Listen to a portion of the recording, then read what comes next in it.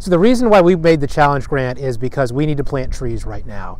It's time for those of us who have been talking about combating climate change, who've been talking about urban forestry, to actually put our money where our mouth is and to go out and start planting trees. We need money to do that. Asheville GreenWorks has set a ambitious goal of planting 2,500 trees a year over the next 20 years, and we need to start doing that right now. I hope you guys will help us to do that. We'll take donations of any amount, and the more of us who get involved with Asheville, the more trees we'll be able to plant. So please, we could use your help.